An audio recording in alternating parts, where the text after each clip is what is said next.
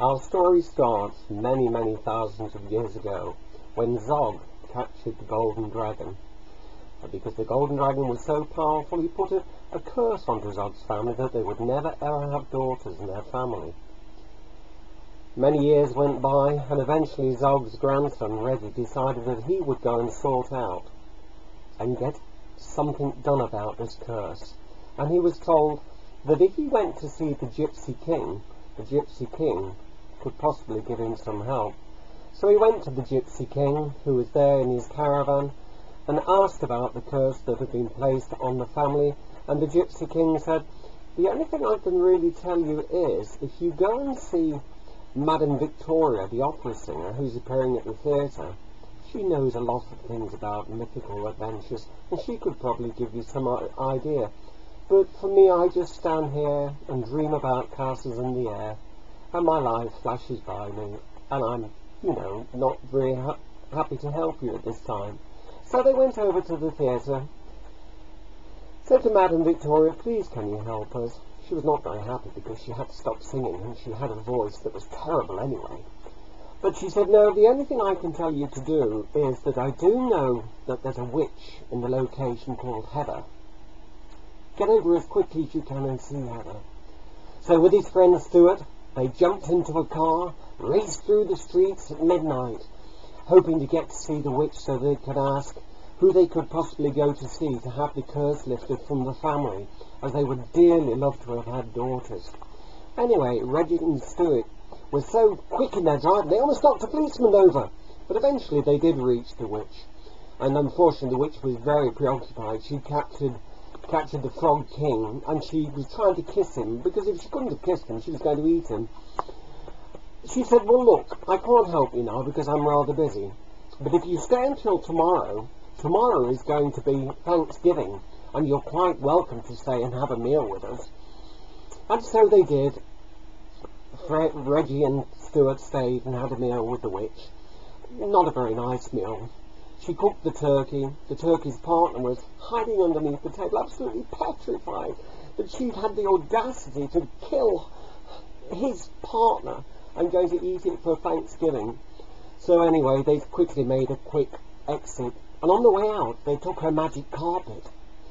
So Reggie jumped onto the top of the magic carpet, flew through the air to try and get to this fairyland forest where they knew there could possibly be somebody there to help them. But the carpet wasn't very fast, and so they came up with an idea to tie Freddy to the rocket and send him. See if they could get there as quick as possible. Anyway, they put him on the rocket, lit the blue touch paper, and off the rocket flew. Stuart followed behind on the flying carpet. Anyway, when they got to the forest, poor old Freddy was so tired that he decided to go to sleep. And while he slept, he dreamt. And he dreamt he saw the witch and the fairy godmother, Claudia, come to see them. And she told them about a man who walked a dragon, and the man walking the dragon could possibly help them. And so he did. He told them to go to the forest and look for the elf sitting on a mushroom with a magic flower, and he could possibly lift the curse from the family. He looked at them, he smiled, he waved the flower, and yes, he did. He took the curse away. And Claudia, the fairy godmother, came down, and Reggie, they danced and danced together, and they were so happy because Reggie knew that the family now could eventually have daughters, and everything would be good, and they lived happily ever after. Nice story, isn't it? Thank you. Our story starts many, many thousands of years ago, when Zog captured the golden dragon. And because the golden dragon was so powerful, he put a curse onto Zog's family that they would never ever have daughters in their family. Many years went by, and eventually Zog's grandson, Reggie, decided that he would go and sort out and get something done about this curse. And he was told that if he went to see the Gypsy King could possibly give him some help. So he went to the Gypsy King, who was there in his caravan, and asked about the curse that had been placed on the family. And the Gypsy King said, "The only thing I can really tell you is, if you go and see Madame Victoria, the opera singer, who's appearing at the theatre, she knows a lot of things about mythical adventures, and she could probably give you some idea. But for me, I just stand here and dream about castles in the air, and my life flashes by me, and I'm, not very happy to help you at this time. So they went over to the theatre, said to Madame Victoria, please can you help us? She was not very happy because she had to stop singing, and she had a voice that was terrible anyway. But she said, no, the only thing I can tell you to do is that I do know that there's a witch in the location called Heather. Get over as quickly as you can and see Heather. So with his friend Stuart, they jumped into a car, raced through the streets at midnight, hoping to get to see the witch so they could ask who they could possibly go to see to have the curse lifted from the family, as they would dearly love to have had daughters. Anyway, Reggie and Stuart were so quick in their driving, they almost knocked the policeman over. But eventually they did reach the witch. And unfortunately the witch was very preoccupied. She captured the Frog King, and she was trying to kiss him, because if she couldn't have kissed him, she was going to eat him. She said, well look, I can't help you now because I'm rather busy. But if you stay until tomorrow is going to be Thanksgiving, and you're quite welcome to stay and have a meal with us. And so they did.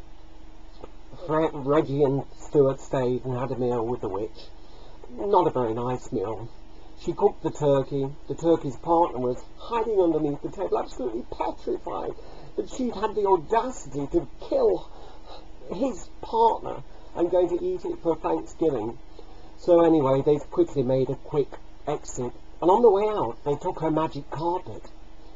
So Reggie jumped onto the top of the magic carpet, flew through the air to try and get to this fairyland forest where they knew there could possibly be somebody there to help them. But the carpet wasn't very fast, and so they came up with an idea to tie Freddy to the rocket and send him. See if they could get there as quick as possible. Anyway, they put him on the rocket, lit the blue touch paper, and off the rocket flew. Stuart followed behind on the flying carpet. Anyway, when they got to the forest, poor old Freddy was so tired that he decided to go to sleep. And while he slept, he dreamt.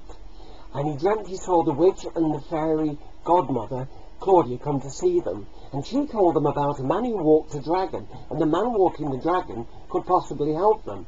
And so he did. He told them to go to the forest and look for the elf sitting on a mushroom with a magic flower, and he could possibly lift the curse from the family. He looked at them, he smiled, he waved the flower, and yes, he did. He took the curse away.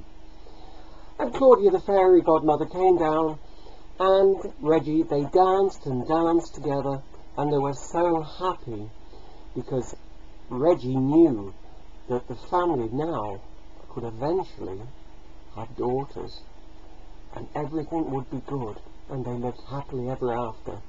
Nice story, isn't it? Thank you.